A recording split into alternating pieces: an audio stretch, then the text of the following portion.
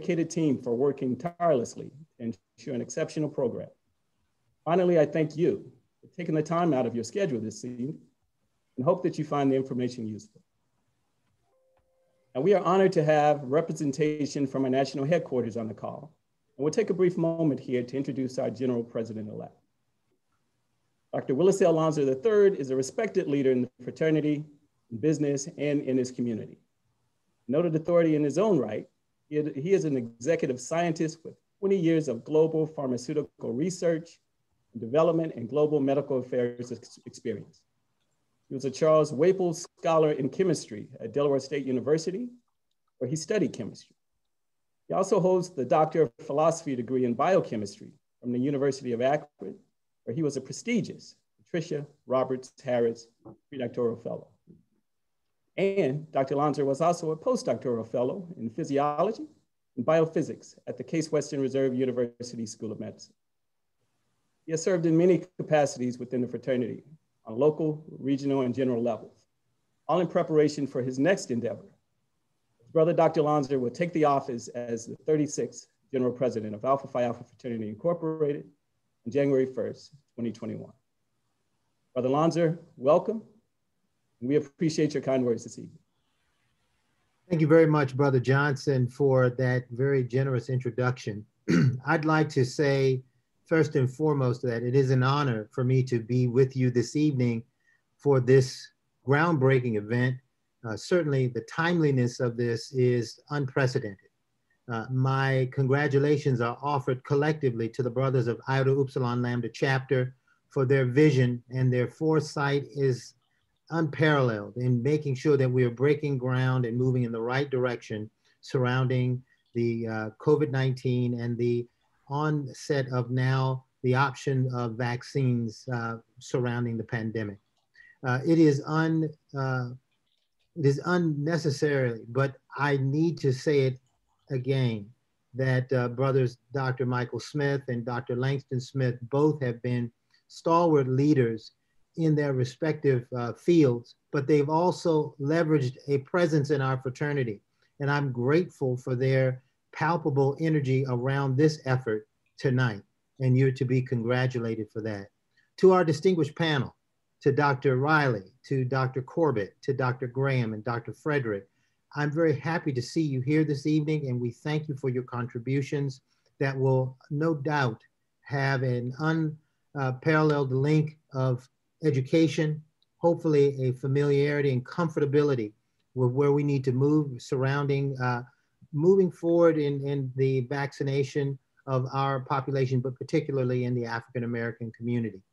And as I close, I just would say that you are certainly welcome to be on any panel that moves forward, as we have a very robust health initiative that will be associated with my administration. And I look forward to working with you hopefully in the very near future. Thank you very kindly. Thank you, Dr. Lonser. And now a brief introduction of our moderator. Brother Sam Fullwood III has been a member of Alpha Phi Alpha Fraternity since 1976, when he helped charter the Mu Zeta chapter at the University of North Carolina at Chapel Hill.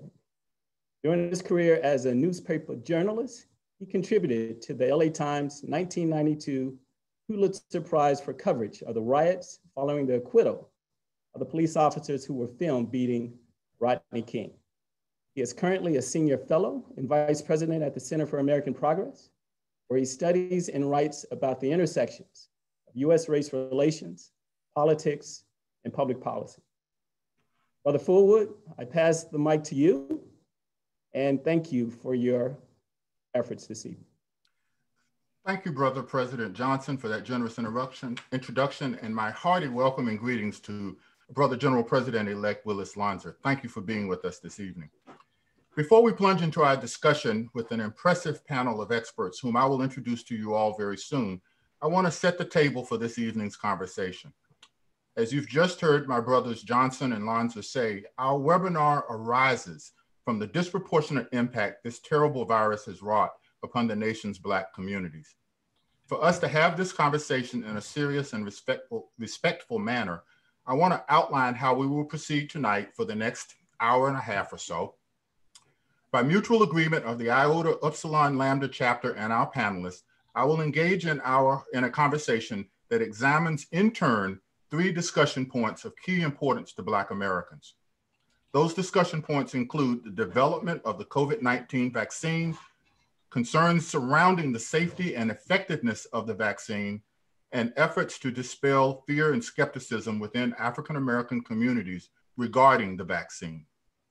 Following our discussion, our panelists will have an opportunity to summarize their thoughts, and then we will open up for questions that those of you in the audience have posed to the panel. You may submit your questions to the Q&A box on the Zoom platform, and my brothers will relay those questions to me and I'll pose them to our panel for answers. So without further delay, let me introduce our distinguished panel. Dr. Wayne Riley is president of SUNY New York, or SUNY, Downstate Health Sciences University, and the chairman of the board of the New York Academy of Medicine, as well as a member of the National Academy of Medicine. He previously was CEO and the 10th president of Meharry Medical College in Nashville, Tennessee. I'm proud to say that he's my brother and a lifetime member of Alpha Phi Alpha and the former chair of the fraternity's health committee. Dr. Wayne Frederick is president of Howard University, having previously served as the university's provost and chief academic officer. Dr. Frederick is a widely recognized expert on the disparities in healthcare and medical education, who continues to lecture in the University School of Medicine, as well as conduct medical research that focuses on narrowing racial, ethnic, and gender disparities in cancer care outcomes, especially gastrointestinal cancers. Dr. Kizzmekia Corbett is a viral immunologist at the Vaccine Research Center at the National Institute of Allergy and Infectious Diseases within the National Institute of Health. Dr. Corbett is currently the scientific lead of the Vaccine Research Center's coronavirus team, making her, in the words of the center's director, Dr. Anthony Fauci, quote, an African-American scientist who is right at the forefront of the development of the vaccine. And Dr. Barney Graham is the deputy director of the Vaccine Research Center and chief of Viral Pathogenesis Laboratory and Translational Science Core at the National Institute of Health, which makes him Dr. Corbett's immediate boss. Dr. Graham's major area of research includes the vaccine and monoclonal antibody developments for viruses, including COVID-19, Zika, HIV, Ebola, and other viral emerging pathogens. For the benefit of our discussion, Dr. Corbett's and Dr. Graham's work were essential in the nation's rapid response to COVID-19 pandemic and the design and development of the vaccine candidates and the antibodies that ultimately led to human clinical trial. So I want to begin by asking each of them to sort of tell us briefly, how was this vaccine developed? Dr. Graham? I'm going to let Dr. Corbett go first. I'm happy to go first. And I must say that it is an absolute honor to even be on a panel with Dr. Graham, because most of our conversations are around our work. And so to be able to educate the community in this way alongside him is a privilege. And I thank you for our invite together.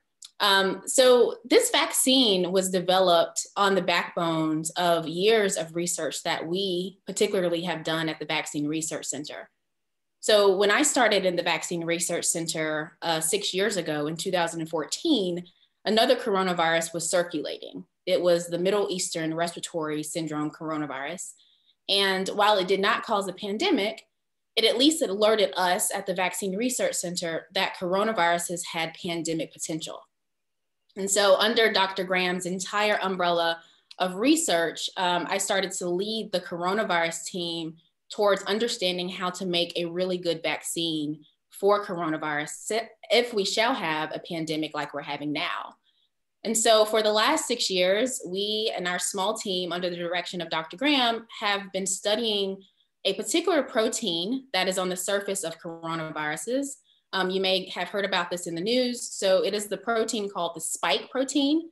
that forms a crown on coronaviruses, all encompassing, including MERS coronavirus and this current circulating SARS-CoV-2.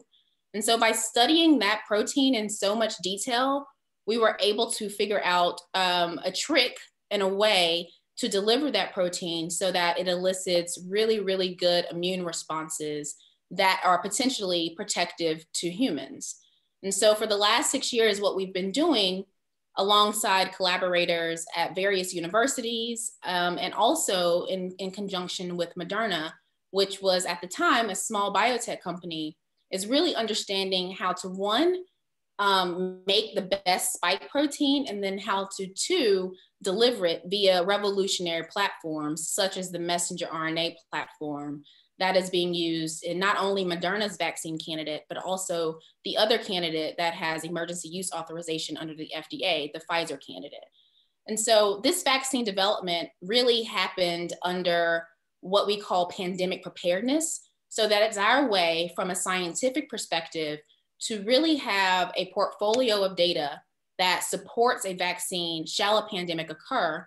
And then on the onset of this pandemic, we had so much knowledge that it allowed us to fuel this so-called rapid vaccine development, where we could come together from the government side at the National Institutes of Health and regulatory agencies such as the FDA, in conjunction with Moderna, to test the vaccine first preclinically. So that is the side of the research that I led, from the design all the way through to animal models like mice and non-human primates or monkeys.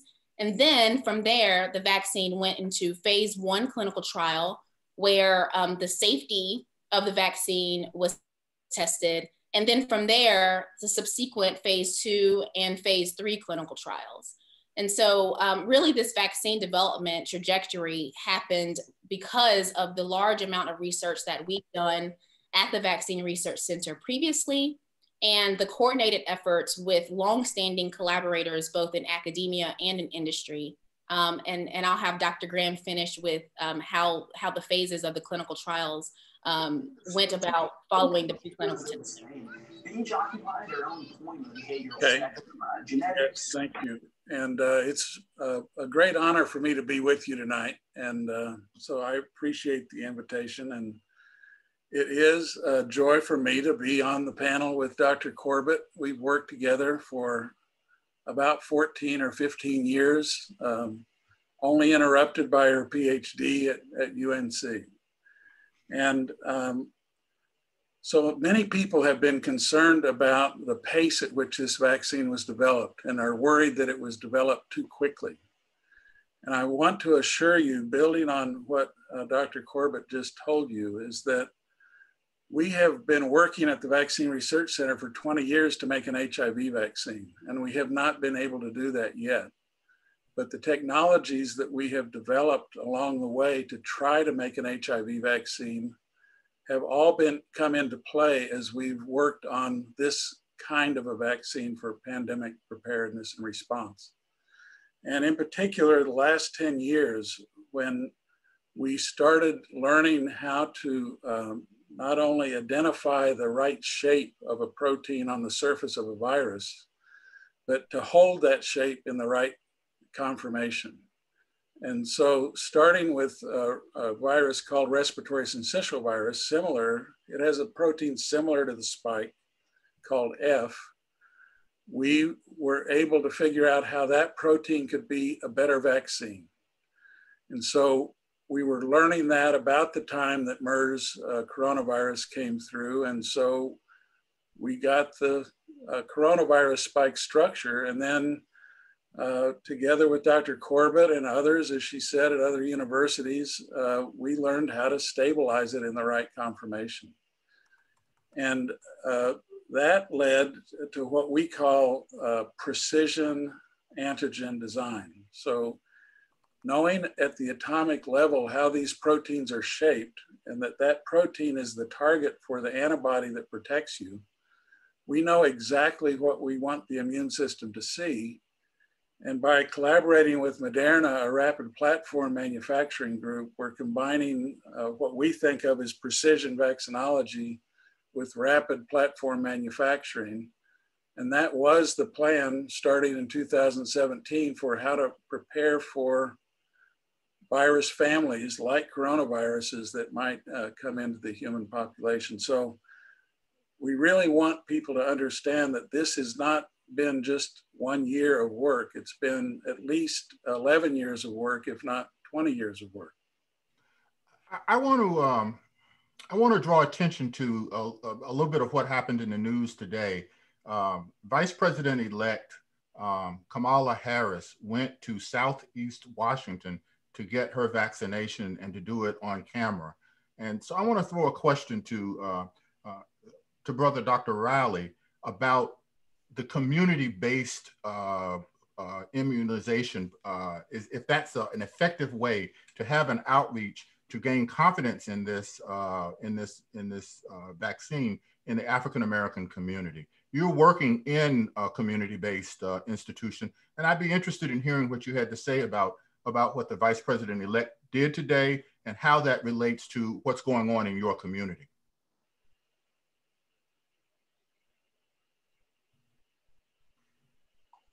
Thank you, Brother Dr. Fullwood, for the question. I want to salute the outstanding Iota, Upsilon, Lambda chapter for their great leadership.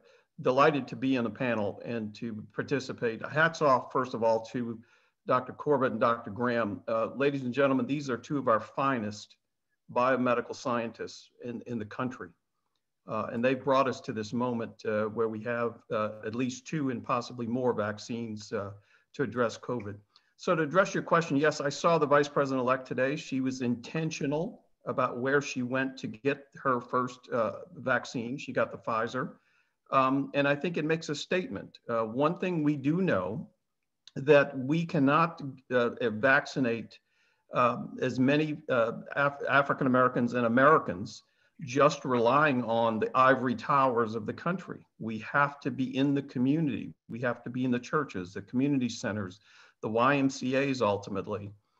So once the vaccine supply gets sort of caught up with demand and access, it's critically important that it go beyond just the ivory towers and the hospitals that many of us work in, that this has to be a real grassroots effort. It's going to require the Divine Nine, if you will, to participate, the links, all the African-American professional organizations that all of us are members of. And as I've been telling audiences that Black Lives Matter and science matters to Black lives. Dr. Frederick, I'd be interested in knowing your perspective on this as well, from the community surrounding Howard, as well as the work that you see. Yeah, again, I also want to echo the sentiments that have been expressed to Fraternity. I think this is an important aspect of what we must be doing. The communities that we serve are critical around this issue. In Ward 7 and 8 here in DC, there are 8 wards. In Ward 7 and 8, the life expectancy of a Black male is just about 66 years. 95% of the citizens of Ward 7 and 8 are African American. If you go to Ward 3, 95% of the citizens there are white, and the life expectancy is almost 24 years longer. That in and of itself tells you that we have a significant disparity. And when you talk about frontline workers, cashiers, taxi drivers, et cetera, you have a high concentration of those in Ward 7 and 8. So the exposure to the virus and ultimately people who will get really ill and succumb to the virus has disproportionately impacted us, as you stated. And so when this first occurred, Howard University stood up a testing site in Ward 7 and 8 because we felt it was important to provide testing to that community. In the same, around the same token, we're really pushing to ensure that the citizens there first get information. And I want to be clear about that. The issue is not to force anyone to take the vaccine. The issue is not to insist that people take the vaccine without being educated about it, but we must bring them information. We will also participate in a phase 3 trial with Novavax, and we're going to take a mobile unit into that community as well to carry information about the vaccine. And I think it's extremely important that we do that. I think VP Harris's intent to go there was important for two reasons. One is to let that community see that a facility in their neighborhood has a vaccine that she deems safe. But the second is just as important. She actually took the Moderna vaccine developed by Dr. Corbett and Dr. Graham. And I think it was very important that a government directed or government funded facility was able to demonstrate that, because one of the things that we have a problem with in the African American community around this vaccine is the natural mistrust, not just in the medical establishments, but in our institutions.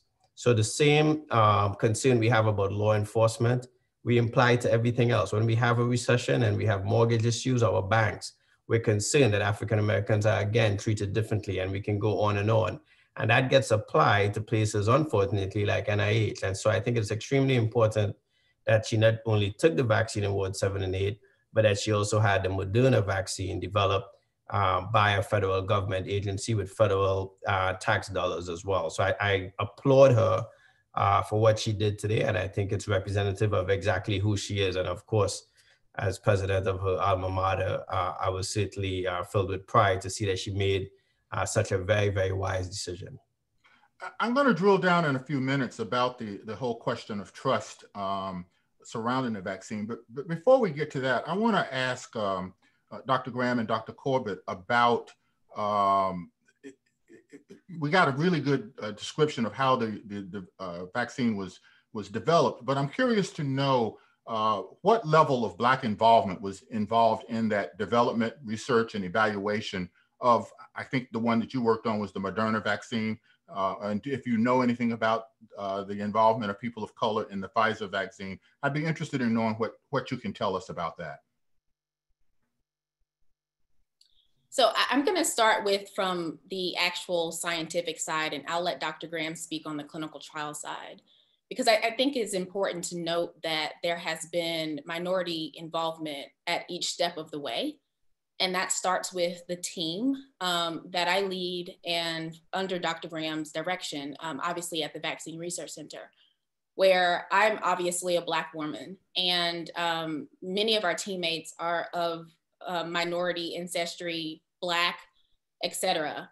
And we purposely have a very diverse laboratory, because the understanding that diverse minds, when they come together, the output is such as this, where you can drive forward a product very rapidly, but also putting those minds together help us to really facilitate getting those types of products out to the community. And so the first thing is that we started with a very diverse subset of scientists that helped to, number one, design the vaccine, and then test the vaccine preclinically and onward.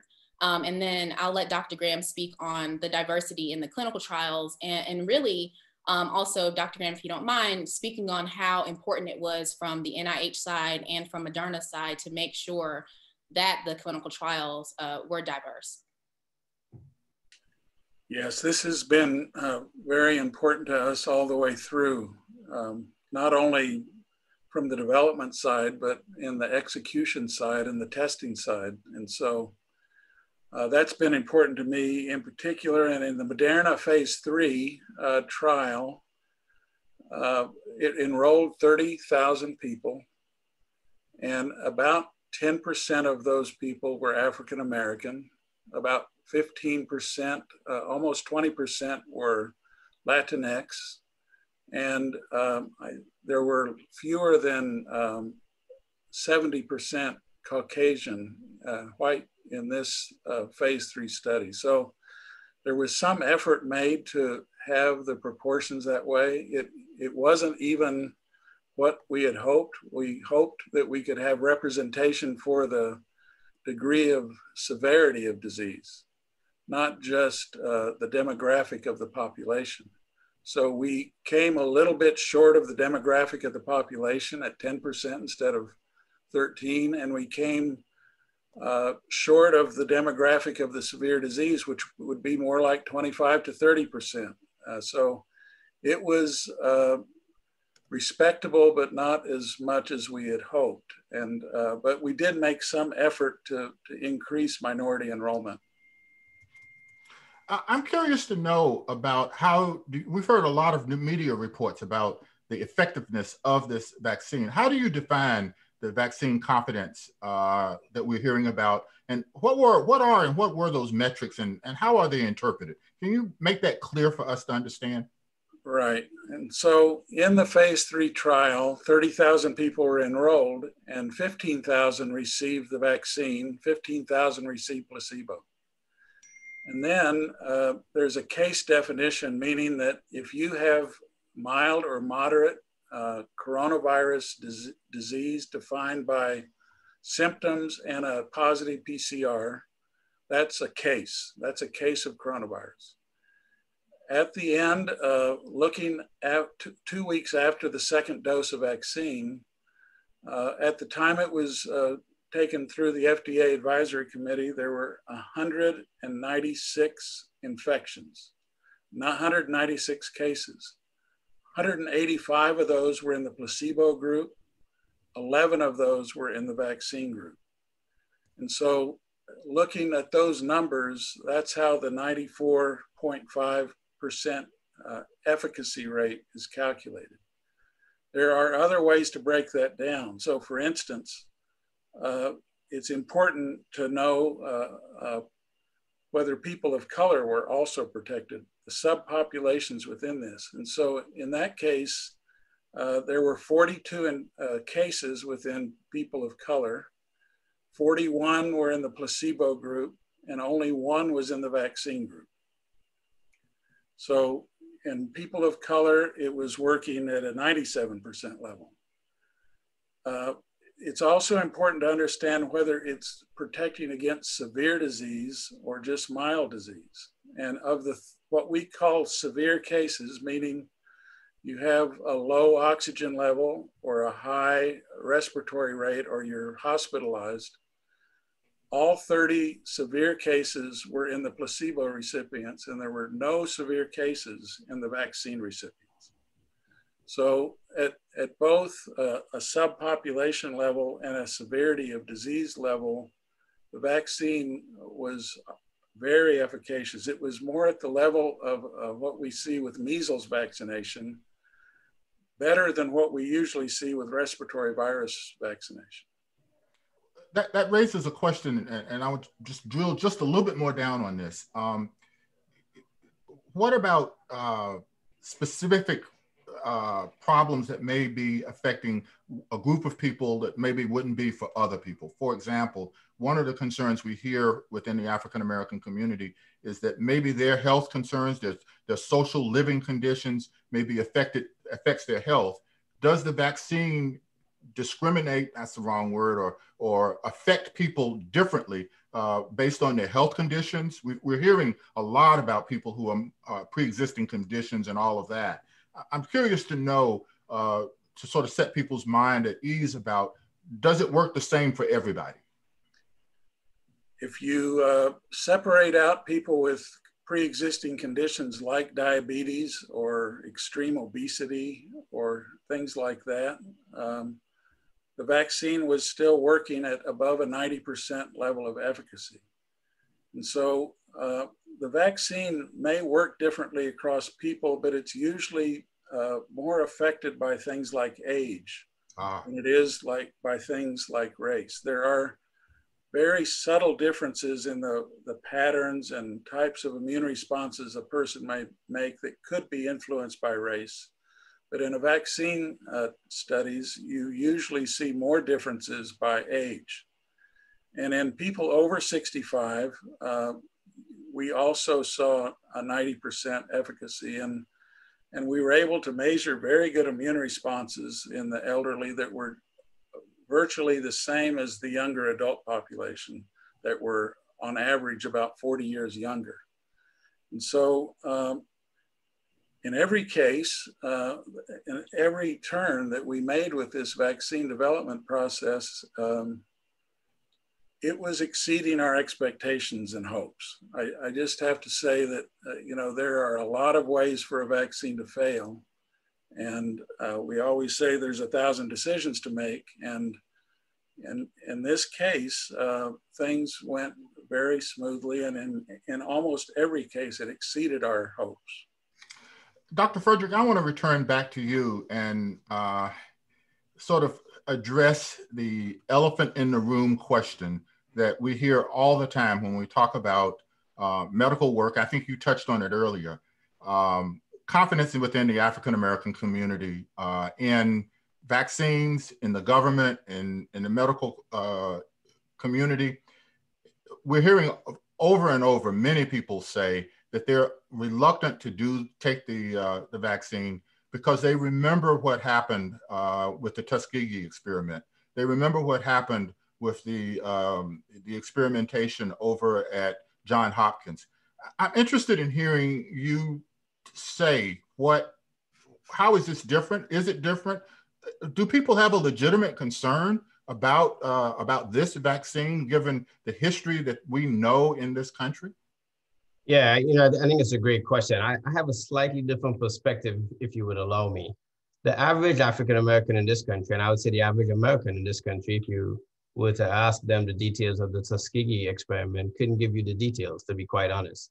But like everything else, it gets passed on in a mythical fashion. And as I stated before, other abuses of our bodies, of our beings, it really causes that mistrust and distrust to grow, right? You can't have a financial crisis, have a mortgage issue, and primarily, disproportionately, African Americans are affected. You can't turn on your television set in the middle of a pandemic and see a Black man gunned down and not feel that there is a systemic attitude of racism towards the African American existence.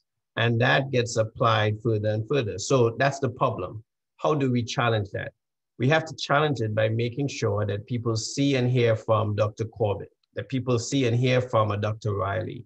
And we have to be consistent in our engagement of our community. We cannot just show up when there's a crisis and state that we're bringing help if they also see us as the fire starters.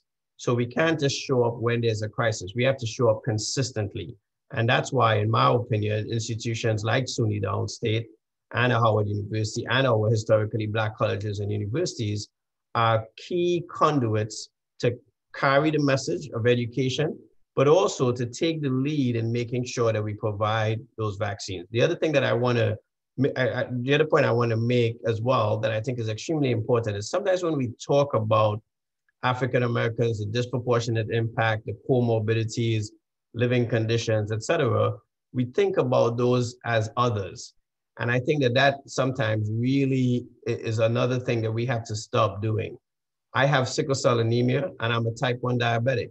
I take insulin. I am exactly that African American that we are concerned about, that if I got the coronavirus, could have a fatal outcome from it.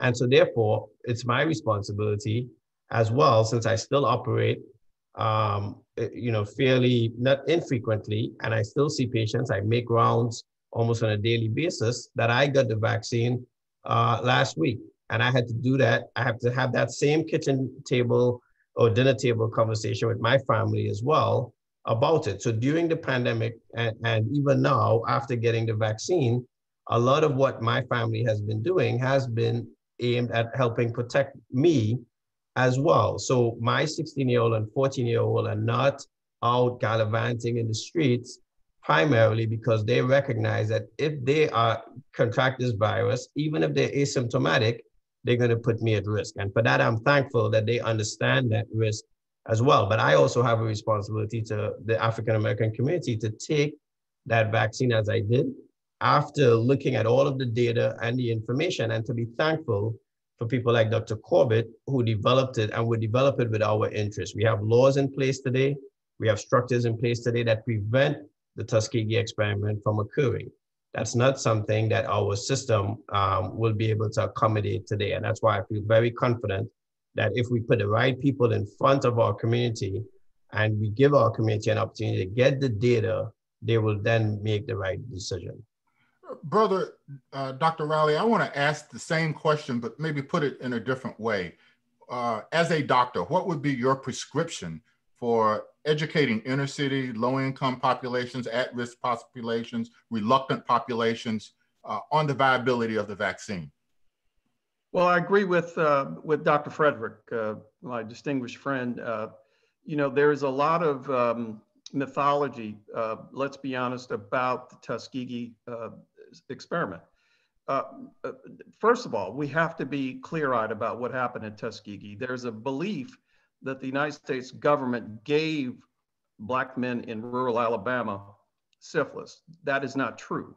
They found Black men in rural Alabama who had syphilis, but did not treat them for 40 years. That's never told the men that you have syphilis. They used obfuscation. So that is one of the first myths. The other unfortunate, uncomfortable truth, as Dr. Frederick will tell you, is that there were Black nurses and doctors who participated in the Tuskegee experiment. And several of them were graduates of both Harry Medical College, where I previously was president, and of Howard University College of Medicine. So we have to own up to our own complicated history with regard to Tuskegee. Tuskegee was a horrible, unethical scourge on American medicine and in the African-American community. But we cannot bring the baggage of Tuskegee to a point in time as an internist. I'm a primary care doctor. I tried to prevent disease. That if we know, as Dr. Graham just so elegantly laid out, the data, you know, people can have their own opinion about things, but the fact of the matter is that these two vaccines work well in Black folks. They work well in Hispanics. They work well in folks with diabetes, hypertension, obesity. This is a remarkable achievement of American science that I don't want African-American communities to not have access to. So we have to just be very clear, say, yes, I understand what happened to Tuskegee, but you got to understand, we got to put that in context. It would be unethical of me as a physician to not suggest that a patient consider the vaccine, just as it was unethical for the doctors taking care of those men in rural Alabama for 40 years not to have given them or offered them penicillin to treat their syphilis. So again, we have to put it in context. And again, you know, it's not just listening to nerdy doctors like Dr. Frederick and I and Dr. Black doctors and scientists, you know, we have to get influencers. We have to get the LeBron James, the Beyoncés, you know, whatever influencer can work in any part of Southeast Washington or inner city New Orleans, where I'm from, or in central Brooklyn, where I work now. This is, again, as I said, this has got to be an all hands on deck thing, not just left to us nerdy types, but to try to make sure we get the information to as many people as possible to get the vaccines into the arms of enough Black and brown folks to prevent worse outcomes. I'm going to throw a different sort of question about vaccines out that probably is a little bit more optimistic than the fear that we had about the Tuskegee experiment. I'm old enough to have remembered getting the polio vaccine. And I'm interested in hearing any or all of you speak to compare and contrast the polio vaccination, which was a national effort, to the national effort that we're having with this vaccine. I see you nodding your head, brother. Can you say something about that? Well, I'm just chuckling to myself because if you have a certain vintage, you either know if you got the Sabin or the Salk vaccine. And I see Dr. Graham smiling about that too, because you're right. We had a sort of a major mass mobilization in the 50s. Polio was a horrible disease, crippling, just debilitating. And again, you know, I think there is a parallel to the way that we approached, in some respects, the polio eradication efforts that resulted from two vaccines, the Salk and the Sabin. Again, you know, sometimes we don't have to reinvent the wheel with some of these things, but maybe just perfect what was done in the past.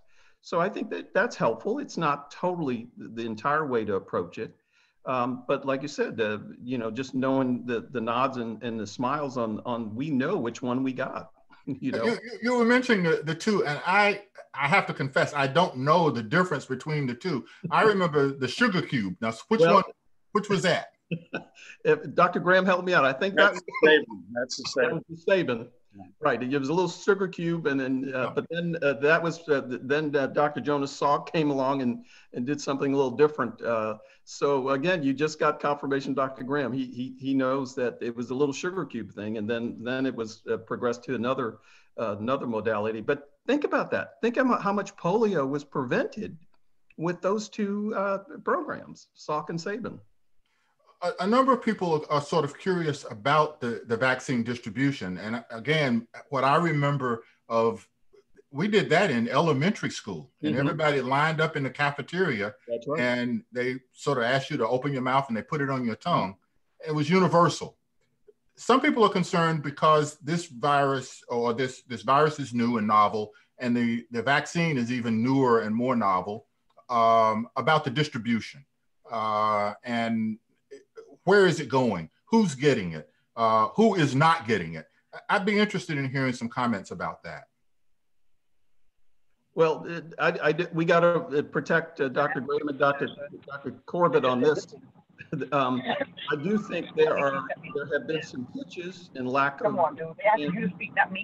in the distribution of the vaccine. I heard Dr. Fauci this morning say that it was the original intention to have about 20 million healthcare workers vaccinated by 2 days from now. That's not going to happen. I think Dr. Graham, Dr. Corbett, we're only up to about 1.2 million healthcare workers vaccinated. So I do think there have been some missteps in terms of the way that the distribution was organized. I had the Pfizer vaccine last week, like Dr. Frederick, my first dose. I feel fine, no worse than a flu shot.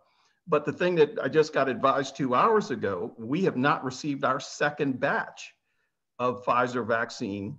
So we had to cancel. We had 300 people scheduled today and tomorrow to get the vaccine, but we had to cancel those appointments because we didn't get the vaccine in time.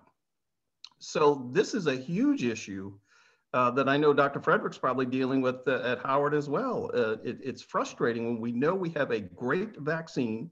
We need to get it into as many arms as possible. You know, 85% of my healthcare workers at Downstate are African-American or Afro-Caribbean. I want it in as many of those arms as possible.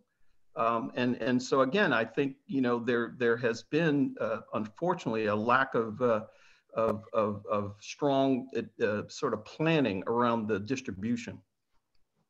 Yeah, you know, just to piggyback on that, I think this is a very, very important issue. And Dr. Graham alluded to this earlier in his comments about setting up the trials in a way that would disproportionately have representation for those who are most vulnerable. So with that framework, when you distribute the vaccine, you also want to make sure that you get to the most vulnerable populations as quickly as you can. And that's why the CDC recommendations were in the manner that they are. But we have to ensure that those who are disproportionately impacted get it. And around the African-American community, there are two grave issues that we must be mindful of. If we get to late spring, or I should say around April or May, and we don't have enough African-Americans or frontline workers who have received the vaccine, and everybody else begins to open up the economy, begins to get back to restaurants, getting in taxis, et cetera, we could disproportionately impact African-Americans even further, because those frontline workers who would not have been protected by a vaccine that works will now be vulnerable to getting the coronavirus. You look at what impact that will have on their health, potential mortality, and then you add the economics that would then come with that, with them being disproportionately ill, not being able to participate in a reopening of the economy, and you could really set African-Americans back even further.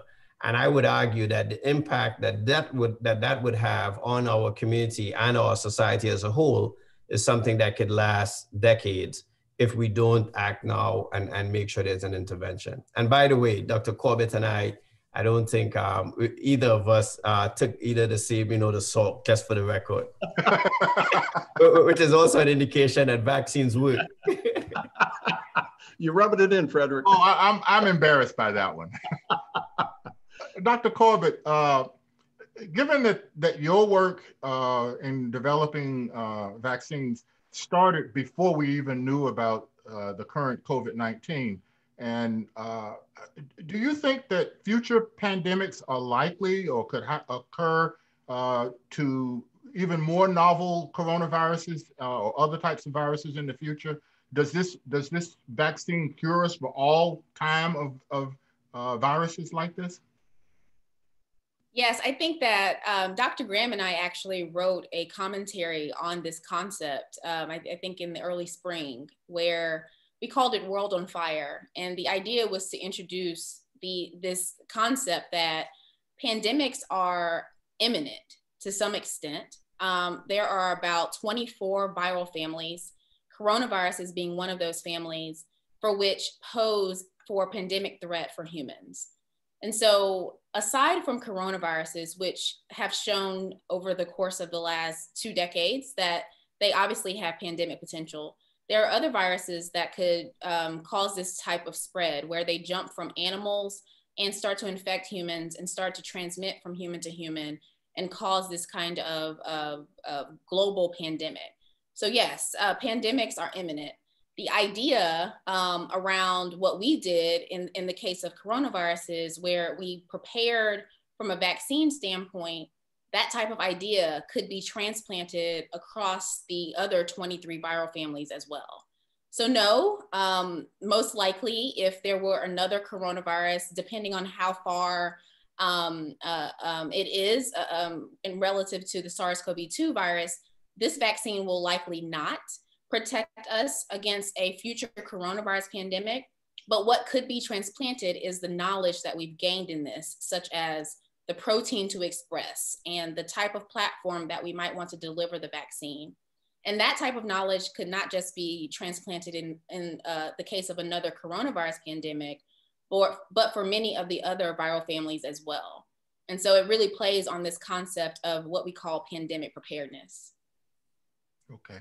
What about the durability of the vaccines? Is the efficiency of it consistent across the spectrum, or does it diminish over time? I know that there's some concerns with one of them with regard to the temperature, but are these stable enough to be long-term solutions?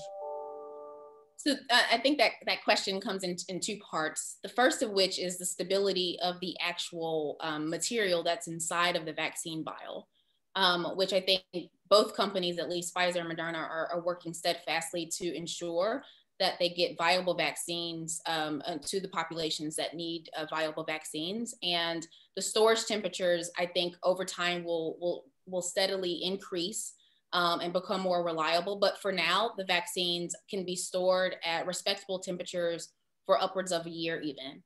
And then there's the other side about the durability of the immune response that the vaccines generate in people. We recently were authors on a manuscript from our phase 1 clinical trial, which again started in March, where we showed the durability at least through 3 months after the second dose of the Moderna vaccine, where we don't see any real significant waning of the antibody responses in those people from the phase 1 clinical trials. And there are obvious questions around durability. And I think a lot of that comes because of our understanding from what is our most common vaccination, which is the influenza vaccine, which is given as a seasonal shot. And so the one thing that we all must remember is that flu viruses are starkly different than coronaviruses in their genetic diversity. So as the seasons change and as the flu viruses circulate each year, the virus strains that come around the next year are so different that any immunity that you might have had from previous circulating strains is non-existent. That level of virus diversity, despite what you see in the media around different variants and new strains and et cetera, that level of viral diversity is not present in the SARS-CoV-2 viral family.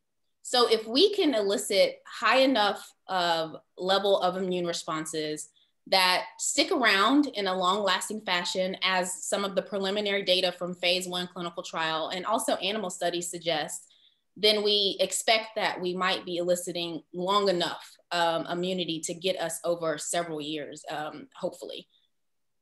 Okay. The vaccine attacks once one is infected, is that correct? So the immune response, so vaccines are preventative, right? So the idea is that you arm your body with the right type of immune response so that if your body sees a virus, it is ready to protect you against that virus or protect you against infection. So the research really is dealing with blocking or impeding the transmission of the virus. The research is dealing with blocking or impeding the virus from getting into cells and replicating in the body so that hypothetically, yes, you might decrease transmission, but more off is that you're decreasing one's ability to get COVID-19 disease and particularly more severe COVID-19 disease, but even mild COVID-19 disease. So why is it necessary to have 2 inoculations where instead of 1? And what happens if you don't get the second one? I can let Dr. Graham answer the what happens about what if you don't get the second one. But you know, I like to think, so we call this in vaccinology a prime and a boost. Mm-hmm. So it's like giving your immune system a practice run, right? The first shot really primes your immune system. It's the first time your immune system is seeing this antigen or the spike protein that the messenger RNA is delivering. And it's really waking your immune system up. And then once you get your second shot for Pfizer, which will be 3 weeks later, or for Moderna, which will be 4 weeks later, that shot tells your immune system to recall what it saw before. So you get a boost in that immune response. And generally speaking, as we look about historically around vaccine development, that boost really gives you the high level potent immunity that is generally more long lasting. And I'll let Dr. Graham speak on 1 dose versus 2 as it pertains to the efficacy that we saw in the phase 3 clinical trial so far.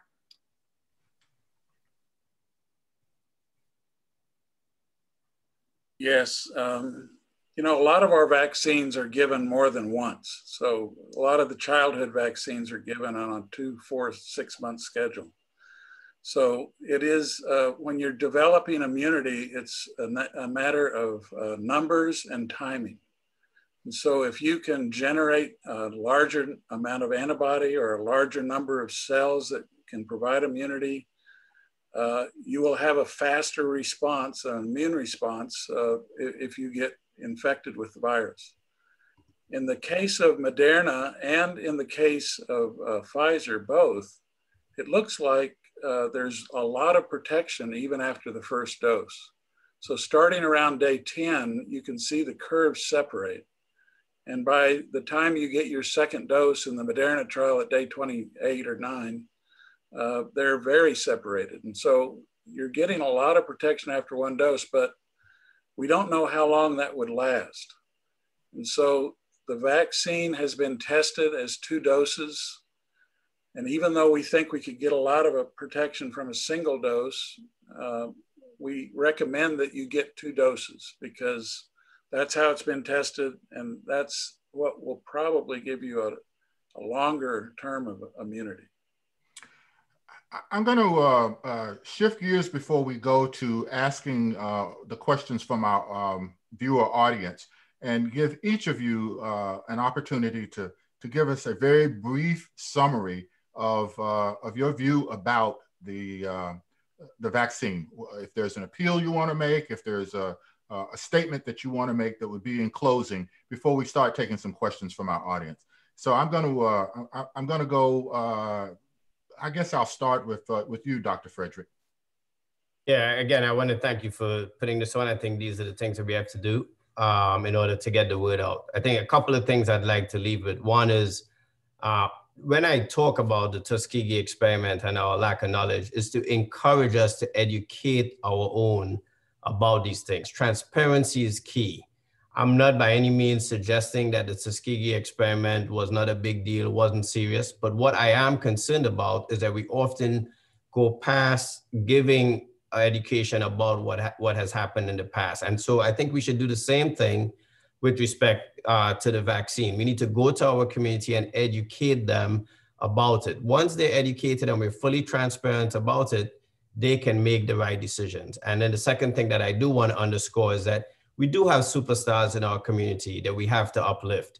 And there are influencers that should participate, but on the same token, I hope that we will elevate people like Dr. Corbett and Dr. Riley more so in our society, because our young African-American brothers and sisters need to see people like them leading these types of charges as they go forward. So again, I want to underscore that I think what VP Harris did today by going into Southeast DC and getting her vaccine there is exactly what makes us proud about her HBCU heritage.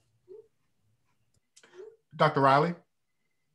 Well, again, I loved everything my dear friend Dr. Frederick just said, but for everybody who's participating tonight, if you don't remember anything of what anybody said, just remember that you had an African-American woman scientist who was there at the creation of these two vaccines under the leadership of a great mentor and a great leader like Dr. Graham. This should bring our community lots of comfort that Dr. Corbett was there along with her colleagues working under Dr. Graham and Dr. Fauci. And if you've ever heard Dr. Fauci talk about Dr. Corbett, it is pretty amazing. He is very filled with pride over her scientific career and her contributions. So remember that. Number two, you heard the data from Dr. Graham. I've read the data.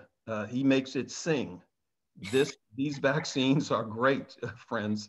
And I am level set at getting these vaccines into as many Black and brown arms as possible by sharing the information, answering questions, addressing concerns and fears, because I know this COVID is just wreaking havoc in our community. There's not an African American alive who doesn't know someone or have a family member who's either had it or passed away from it.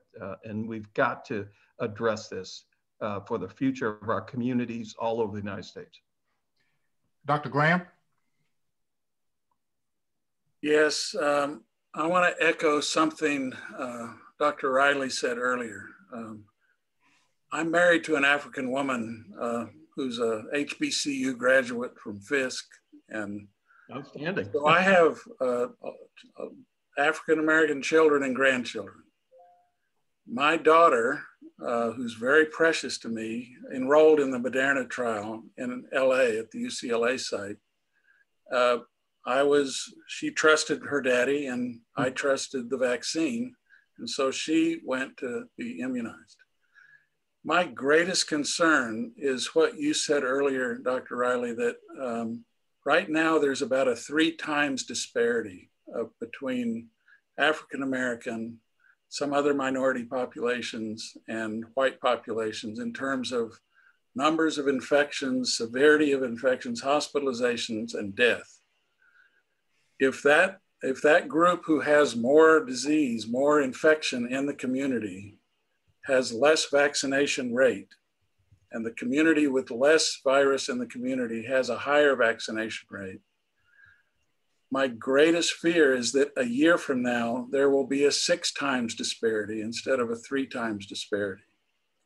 And we cannot let that happen. That would be another failure of our institutions to do the right thing. And what we want to do is bend the needle. Since I'm with Alpha Men tonight, we want to bend the arc back toward the trust. We don't want to leave it going the other direction. So, well said. I'm gonna give the last word in this round to Dr. Corbett.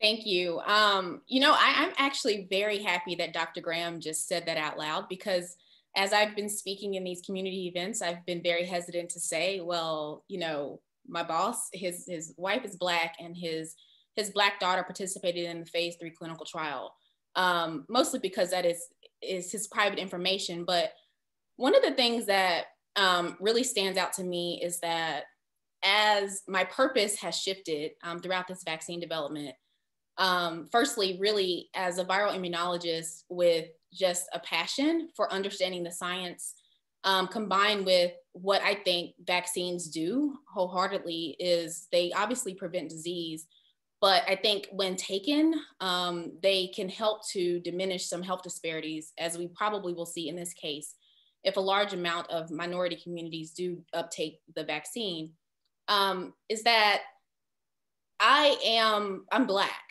And sometimes what that can look like, particularly as I sit at the National Institutes of Health, which is a government institution, is that I was placed here to convince people to get the vaccine, particularly Black people.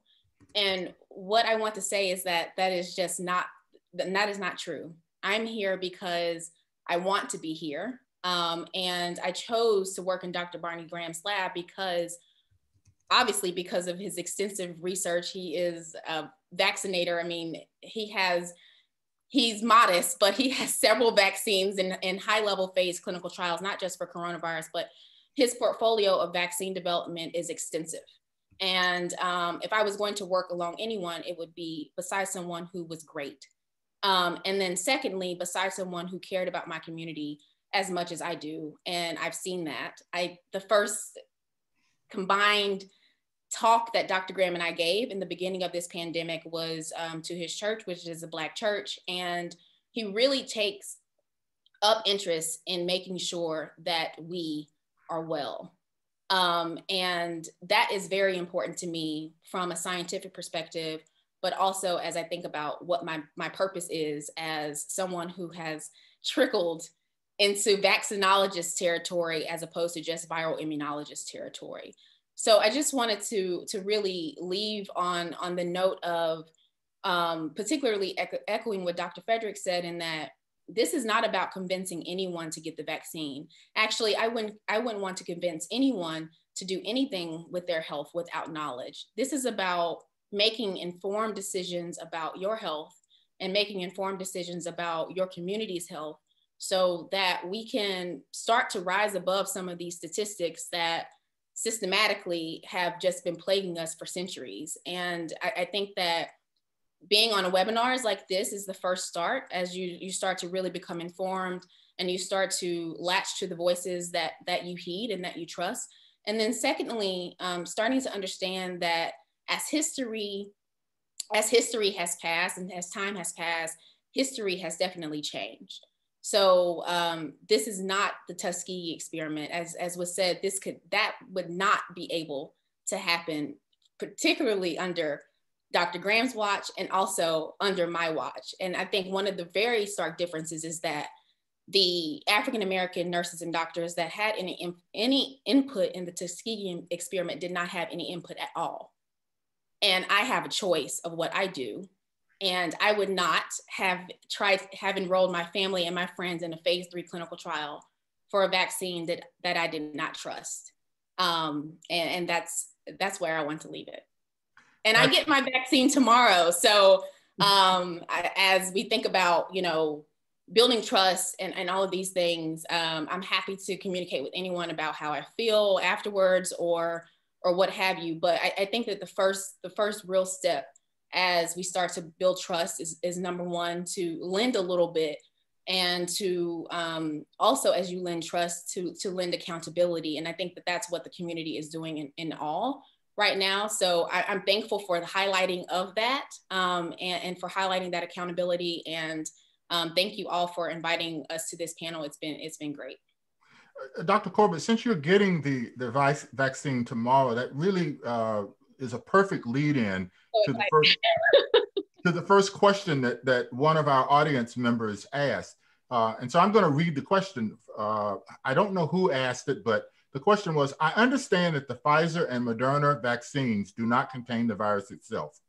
For those of us who probably will not have access to the vaccine until late 2021, will the Pfizer and Moderna vaccines be gone?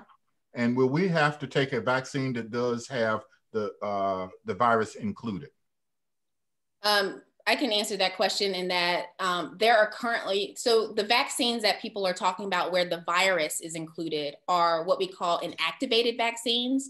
So this is where whole virus is manipulated in a laboratory setting so that it is less infectious, but it is good enough that it triggers the immune system to be able to respond to the real virus if someone comes in contact with it.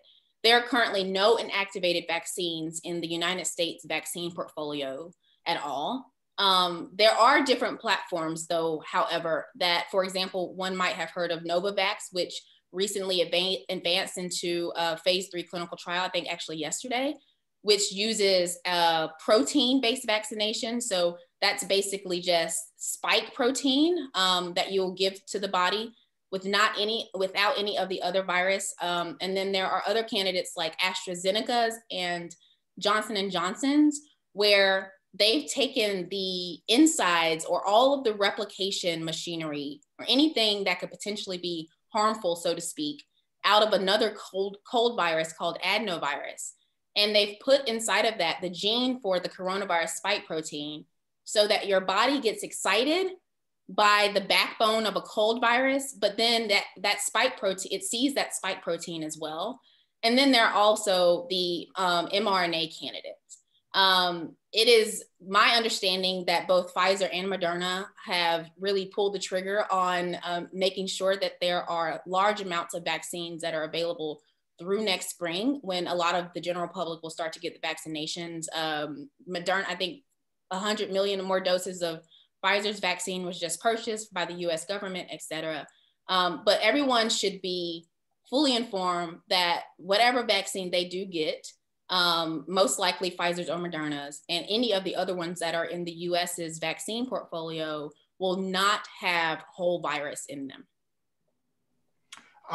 I got a question from Kenton Marinard. I think I'm pronouncing his name right. And he wants to know, he says that he's a researcher in Georgia, and he was curious to know if the vaccine could impact fertility in Black women. He wanted to hear from the panel about that. Dr. Graham, you actually should take this because I have a very scientific answer. Well, my short answer is no. No. When we inject this RNA, it's packaged in this little lipid droplet, a little fat droplet. And that is to stabilize it and to also carry it into the cell. But when mRNA goes into the cell, it stays in the outside part of the cell compartment. It doesn't go into the nucleus where your genes are, where your chromosomes are.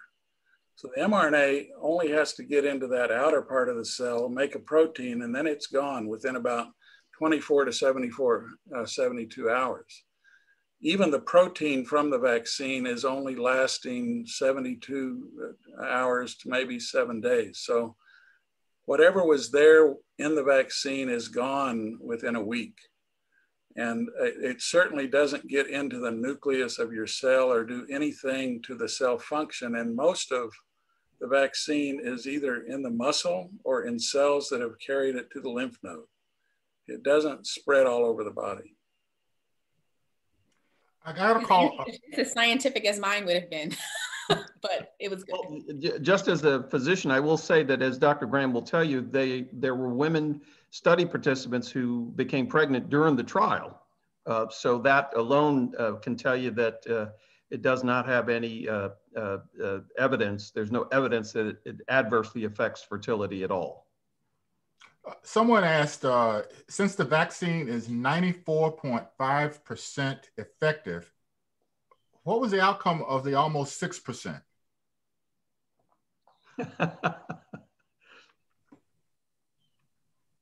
Those few people, the 11 people in the initial analysis had mild disease. So they had infection that was documented, and they may have had cold symptoms, but they did not have severe disease, and it was gone very quickly. So it left them very quickly. I guess I'm gonna throw this one to Dr. Frederick and to Dr. Riley. or anyone who want to answer this, there's a lot of false information circulating on social media. What can you say to the community that increasingly gets its information through word of mouth spread by social media, particularly in a time of pandemic? Yeah, I'll reserve my comments on social media. But that's probably for another panel. Right. But what I would say is one of the responsibilities that I think on here, you have over 900 participants tonight. Every single one of you has the responsibility to have this conversation with somebody you love, with someone in your neighborhood. We talk a lot now about our appreciation for frontline workers. While you're checking out at the grocery store, I hope that you could take a minute to tell the cashier thanks, and to also at least have a conversation with them about whether or not they've received any information or know of anywhere that they have gone to in terms of on websites to look up information about the virus. I think the key for all of us right now is to get our community as educated as possible about what's taking place. And that's the best way that we can fight the misinformation. We each have that responsibility to do that. So let's see. Oh, go ahead. I'm sorry. Yeah, I agree with that. Let me give you two or three examples of quote unquote celebrities who within the past 6 months have spouted what I refer to as anti-vaccine sophistry. Dwight Howard, I think Orlando Magic, Otto Porter Jr. from I think the Phoenix Suns, and the terrific actress who is in Chadwick Boseman's last movie. She recently spouted some very unknowing sort of opinions about vaccines. Let me be clear. I can assure you that the Black mothers of all three of those individuals made sure they got their shots when they were school age and when they were infants. So that alone is a fact that should sort of begin to dissuade some of the again, what I got to call it what it is, just vaccine ignorance and sophistry. So no, if you have legitimate questions about a vaccine, like, hey, doc, how does the vaccine, how was it made so fast? Or how does it hurt? You know, those kind of things. But to just spout off, you know, I don't believe in vaccines when I, you know, darn sure that their Black mothers made sure they got their shots all through their life. So we have to be somewhat muscular in our response, but also in an educational way to rebut some of this. And again, social media, I agree with you know, Dr. Frederick. Social media can be a forum and a means of spreading ignorance, as we know, about a lot of things in American life. And it's particularly true of this. So to the extent that, you know, people will listen to Dr. Corbett, Dr. Graham, myself, Dr. Frederick, you know, and others of you, we need to put those folks out on social media as well. I don't want to beat a dead horse on this subject, but this question really does ring for me, and I'm going to pose it out there anyway. Celeste Clue, I'm hoping I'm get your name right. Writes, I'm 83 years old, have had open heart surgery, and have a heart murmur. Up until 1985, I would take the flu shot each year, and I would get flu-like symptoms each year. After 1985, when I stopped taking the flu shot, I have not had the flu-like symptoms. My question is, do you recommend that I get the vaccine?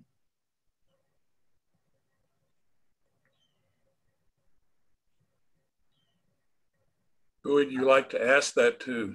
Whoever wants to answer. As a physician, I would recommend that she take this vaccine.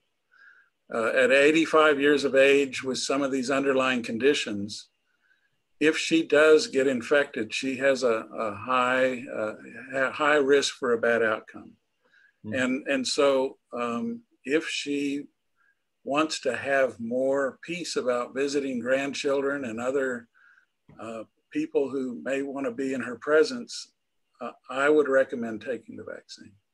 I agree with Dr. Graham. As a physician, as a primary care general internist, you know, I would advise, you know, that 85-year-old young lady. Yes, you've had an amazing streak of good luck in terms of the flu, but I wouldn't want to chance it with COVID.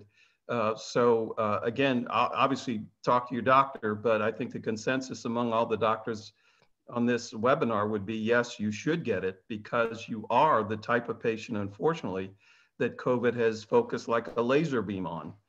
Patients with diabetes, heart disease, hypertension. It's to me, COVID is like a magnet for folks with these diseases. So to the extent that we can prevent that, you are the classic patients, ma'am, who as an internist, I would have no problem in my exam room saying, I would suggest you consider taking this vaccine. Are you still contagious if you take the COVID-19 vaccine? Can you still transmit the virus?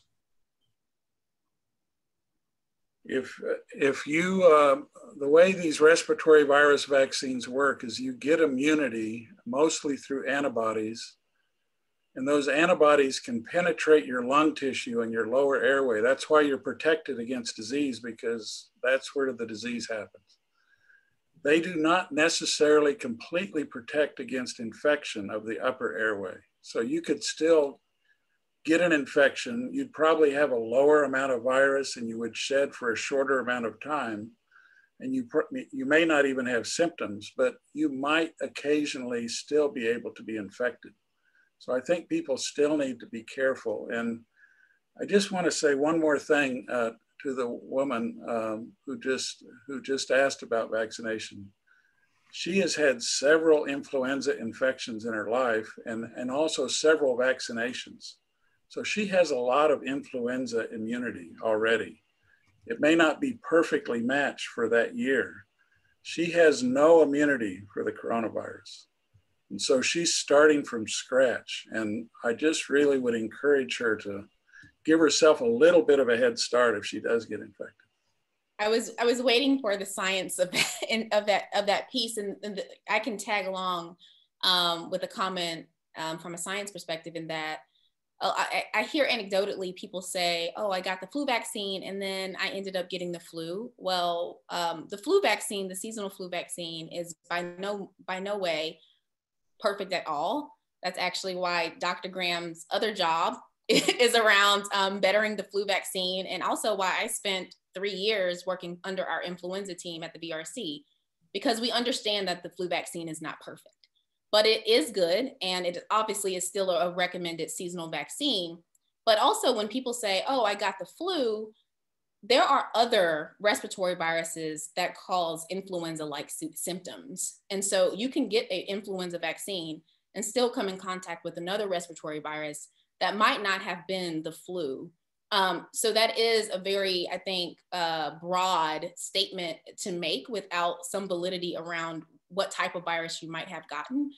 And the other thing from that is that I couldn't really necessarily tell from her question, but one thing that is important to note around vaccinations is that you will feel something, even just from your shot. Right? So with getting, for example, these mRNA vaccines from Pfizer and Moderna, you might feel tenderness in your arm at the injection site. You might have a fever, et cetera, that might happen, so-called side effects or reactogenicity, as we call it in vaccinology.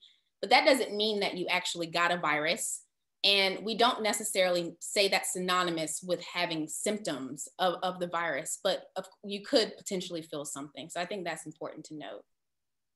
And I actually want to secondly back up our science just a little bit, because Dr. Graham remains continuously modest. But in regards to what he said about the transmission, it is definitely on us, even as we get vaccinated, to remain vigilant around wearing masks until there is some mass amount of the population that is vaccinated, and also until we really understand how these vaccines might impede transmission dynamics.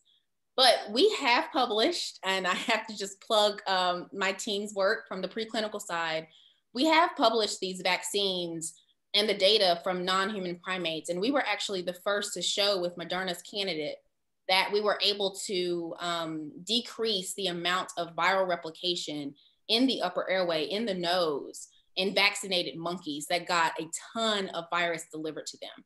So there is hope that the immune response that you generate from these vaccines will decrease, as Dr. Graham says, the amount of virus that is replicating in your body. But until we know for sure about how these vaccines affect transmission, it is very important to stay vigilant around wearing your mask, et cetera. I was going to say something about the age discrimination of our panel.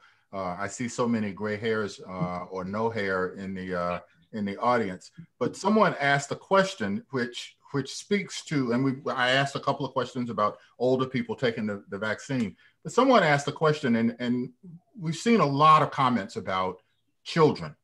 And so I'm going to close out with one last question before we wrap up about the effectiveness and the safety on children, because I think I've heard that children are not in the trials. So are only old people going to be protected and young people just don't get sick, or what can we say about that?